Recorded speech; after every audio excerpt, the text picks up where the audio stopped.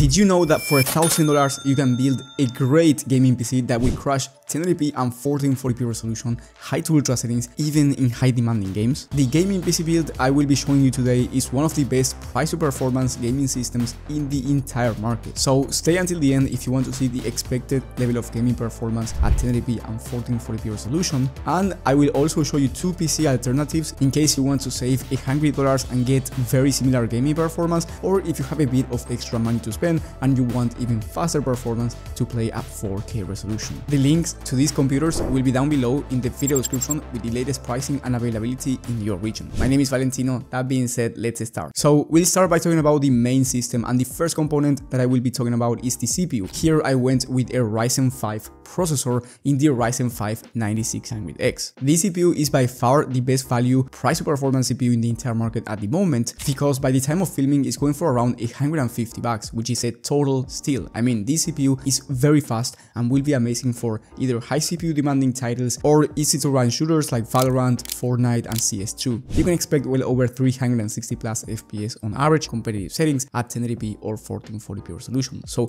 feel free to go with a high refresh rate monitor if you want to compete in these type of games. And most importantly, this CPU is amazing, so it will not bottleneck your graphics card. That is the main point. You want your graphics card, which is the main component for gaming, not to be bottlenecked. That way you get the fastest performance with no stutters or FPS drops. Speaking about the graphics card, I went with the Nvidia RTX 5060 Ti 16GB version. This is one of the best price to performance graphics cards in the entire market, and you can play games at 1440p high to ultra settings, and I'm talking about high demanding titles with no issues. In fact, you can run these type of games at 70 plus FPS on average at 1440p and over 90 FPS when it comes to 1080p. So you can either max out 1080p or have a very good gaming experience at 1440p no matter the type of game. Now with this 5060 Ti you also get a very solid level of ray tracing performance, and you get DLSS, which is the upscaler from Nvidia, and works amazingly well. So if you want to play the latest, most high demanding games out there, let's say you want to play them at 1440p and you want to get closer to 90 or 100 FPS on average, turning on DLSS will be ideal, and as I said before, DLSS works amazingly well. Now for the rest of the components, you get an aftermarket CPU cooler for this Ryzen 5 processor, and you get plenty of airflow from the Montec X5M because you get 4 pre-installed RGB fans, a front mesh panel, and overall it looks amazing. Then you get 32 gigs of DDR5 memory, so you will be getting an amazing level of streaming, content creation and productivity work performance as well.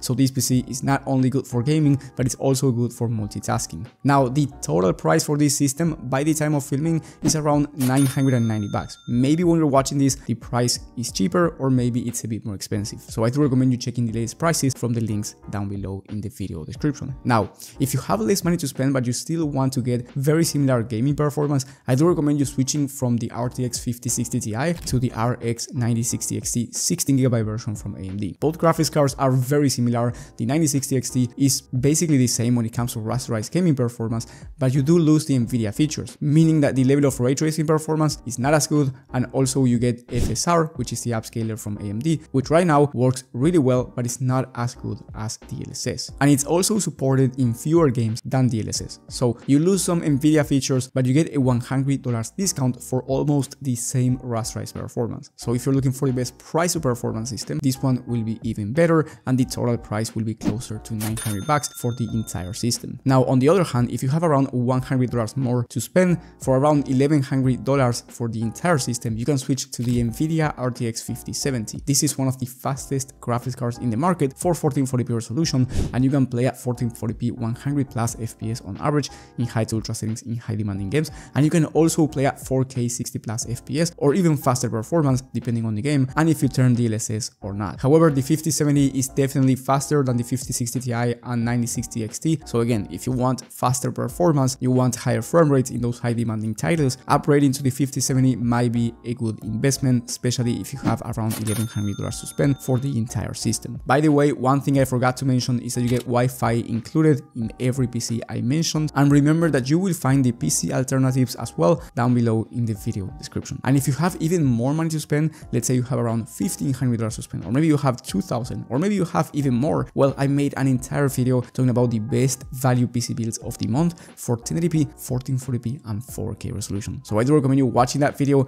in the top right corner of the screen, and you will also find my personal PC help in case you want me to help you out find the right system for your budget and needs in the top link in the description. Thank you for watching, and I will see you on the next one.